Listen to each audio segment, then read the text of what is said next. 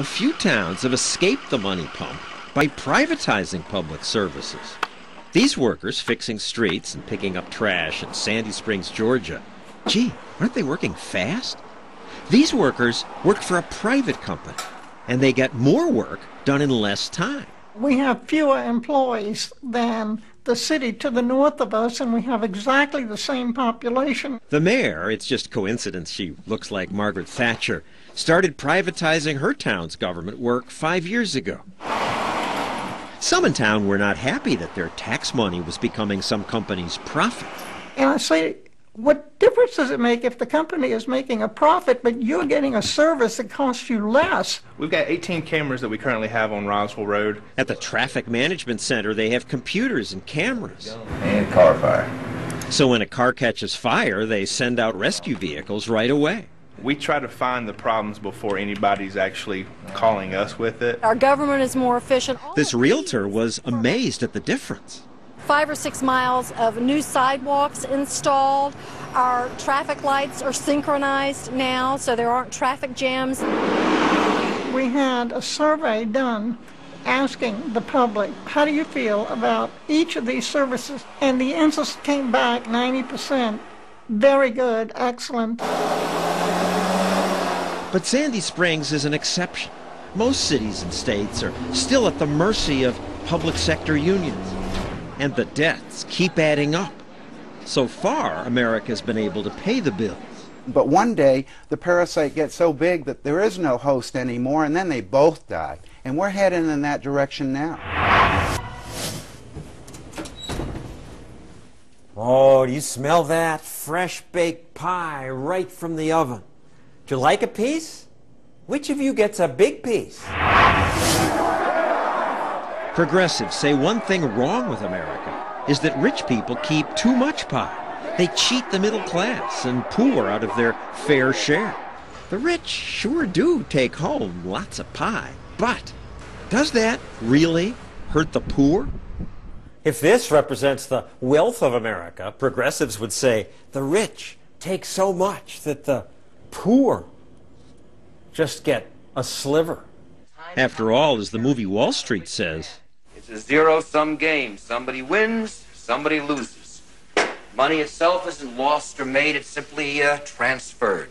And that's a mistake a lot of people make, says Congressman Ryan. And so it's government's job to divide up the slices of the pie versus having a society that grows the pie. A society that grows the pie. What a concept. And in fact, that's how it works in a free society, because it's not a zero-sum game. The makers who get rich by baking many more pies. Welcome to Mac World. Steve Jobs making billions doesn't leave the rest of us billions poorer. His new technology makes us all richer. We keep making it better and better and better. Still, some rich people are very rich. The guy who owns this house owns a dozen others. Since our government's so deep in debt, shouldn't people this rich pay more? They should pay more. I mean, those who have more should pay more. Is there a point where the rich leave or stop producing wealth? Well, the rich have always cried wolf like that. You know, they always said if we change this one bit, the country's going to go away, and that never really happens. But look at what did happen to Maryland's tax revenues when that state created a special tax on rich people. It was supposed to bring in $106 million. That's right. What happened? They lost $257 million. Surprise. Well, I'm surprised. Nobody should be surprised. This former Maryland governor opposed the tax. They're always surprised, John. It reminds me of Charlie Brown. Charlie Brown was always surprised when Lucy pulled the football away.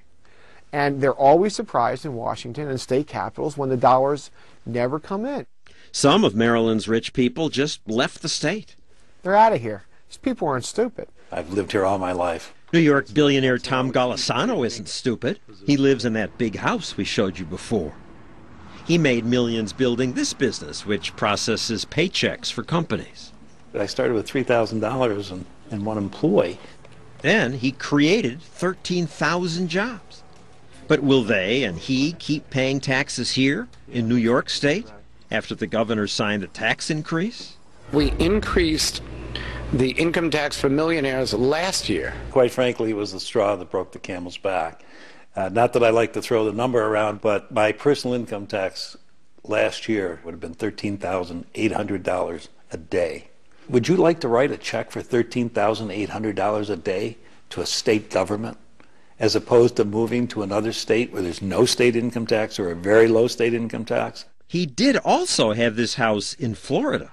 And moving to Florida, zero personal income tax. And so he just moved. He now spends more than half the year in Florida. New York's former governor now says the tax increase was a mistake. And we projected that we'd get $4 billion, and we actually got well short of it. It's just economics. People don't work to pay taxes. People work to get what they can after taxes. Art Laffer was an economic advisor to President Reagan. I mean, they'll change where they earn their income. They'll change how they earn their income. They'll change how much they earn, when they receive the income. They'll change all of those things to minimize taxes. But most of us won't. Most of us will just say, okay, I make a little bit less, but it's not enough to make me move or stop working. Well, maybe you, but I moved from California to Tennessee because of it. Donald Trump says, of course the rich will leave. They will leave the United States. I know these people. They're international people. Whether they live here or live in a place like Switzerland doesn't really matter to them. You haven't left. I haven't left yet. Are you going to leave? Big story if I leave, I guess. If I leave New York, that's a big story. Look, the rich people are going to leave, and other people are going to leave. You're going to end up with lots of people that don't produce, and then that's the spiral. That's the end. Is America going to hell in a handbasket? Will government feed the takers until the makers are crippled?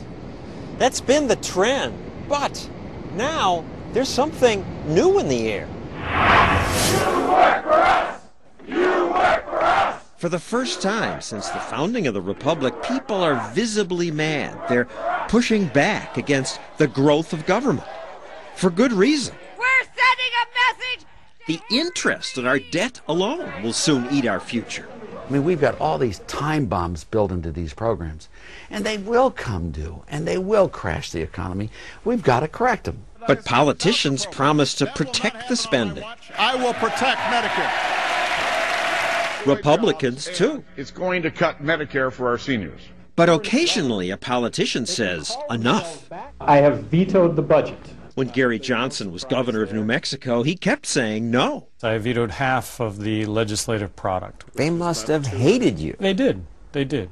A fellow Republican called him ignorant of the political process. One of my veto messages was, I'm vetoing this piece of legislation because it's just way too long and we don't even understand what it says. After all these vetoes, New Mexico must have collapsed in a heap of misery and poverty. No. What you would think is you've got to sign these bills to get reelected. I vetoed all these bills and I got reelected. Reelected by a wide margin, while criticizing government. Man is superior to government and should remain master over it, not the other way around. Voters seemed to like that, but much of the political class didn't. And Johnson vetoed even nice-sounding bills, like, what does he have against child care? Establish a pilot program allowing the state to reimburse grandparents who take care of children in welfare families. Pilot program, I think, is the key word there. Pilot program sounds good. We're going to test it before we fund it. The agenda was really about growing government, about spending more money, and really not making a difference. Come on, guys. But always spending more. I vetoed a dog and cat exercise bill. And this was a Republican bill, but for my signature, it would have been law in New Mexico that pet stores exercise their dogs and cats 2 hours a day, 3 times a week. I signed that piece of legislation. I have to then establish the dog and cat exercise police. Well-intentioned, but come on, where does government end and where does personal responsibility begin? The founders knew government should end at keeping the peace and enforcing contracts and property rights. Limited government leaves people free to pursue their own dreams, and that's worth fighting for. We're in a fight up here, not over ideas, over an idea, which is the American idea, built upon the founders' principles. And now, for the first time in my career as a reporter, We the people of the United States. I'm actually hearing politicians talk about the founders' vision. the right of the people to keep and bear arms, nor be deprived of life, liberty, or property. Defend the Constitution of the United States. And for the first time I remember, talking seriously about the size of the state. We will stop out of control government spending. You work for us. You work for us. And that's why I'm really optimistic about this. I think we're going to turn this thing around. And that's the same reason Art Laffer can talk about entitlements and still look cheerful. Why can you smile when we're going to hell?